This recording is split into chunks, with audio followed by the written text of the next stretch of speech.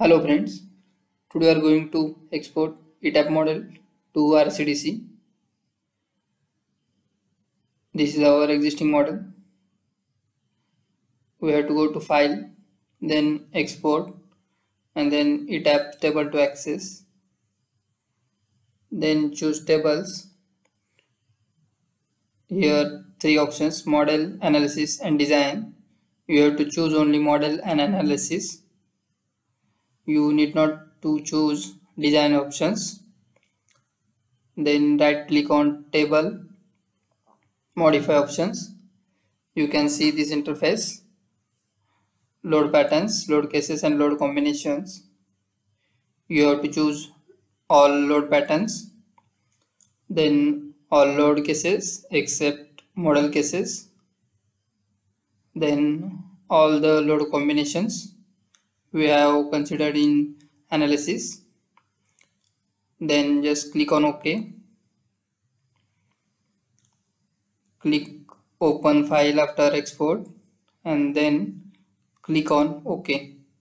You have to set unit length and force unit. Then just save the file. This will be our MDB file for RCDC. You can see exporting table to access. It will take some time. You have to wait for the whole process will complete.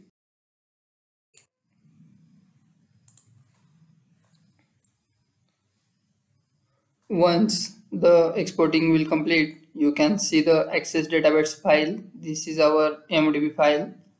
As you can see, all our exported data in the form of Microsoft Access. You need not to do anything in this file. You just check the file and you have to check only the exported file size.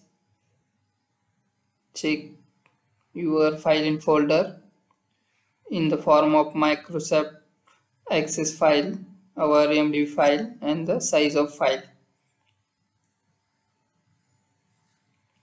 Then just close the window and we have to open RCDC and import our MDB file.